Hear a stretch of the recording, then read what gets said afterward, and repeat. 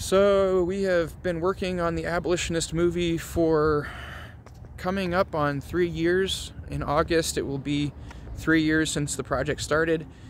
And yeah, I started it when I was 28 and now I'm 31.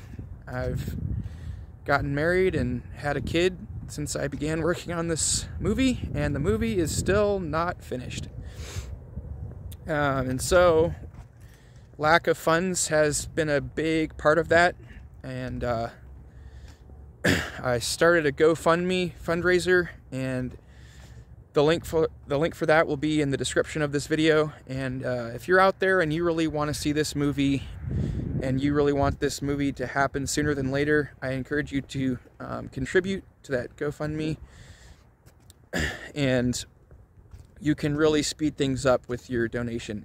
If we don't get enough money in the near future, it's going to take a pretty long time, or it could take, I don't know for sure, but it could take a while, and it's been going for a while, and child sacrifice is still going on in our nation, and we do need to get this movie out sooner than later, and more lives will be saved.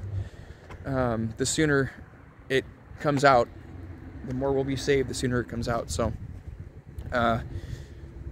if you want to see sooner rather than later the most comprehensive anti-abortion film in the history of the world, donate today and get pumped. It's kind of a horror film, actually.